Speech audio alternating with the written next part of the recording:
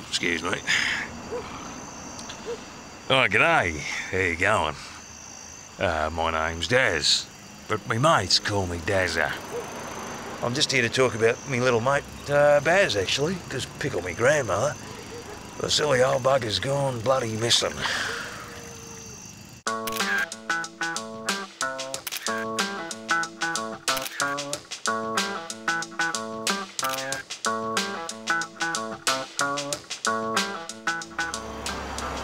Yeah, look, Baz just vanished like a fart in a fan factory, you know?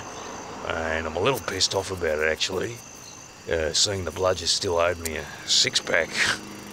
But yeah, no one knows what happened to the little bastard. But I've got a few ideas. You see, Baz used to love his sport. Now, while I'm happy to blow the froth off a few coldies and watch it on the telly, Baz fancied himself as a bit of an athlete. If you're going to be playing full contact sport, you've got to be able to take it. Maybe Baz just wasn't up to it.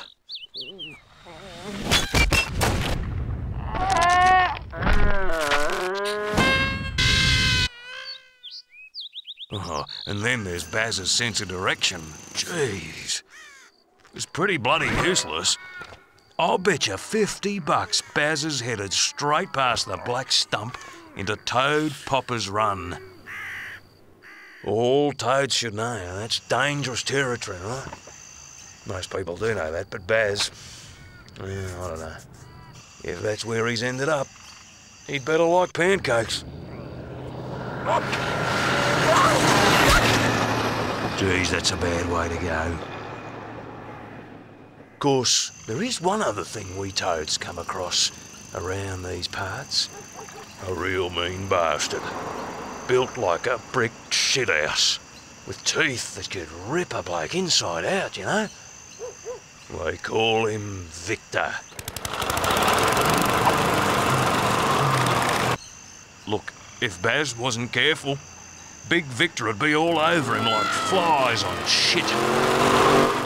He'd only have the time it takes to shotgun a tinny before his arse was grass.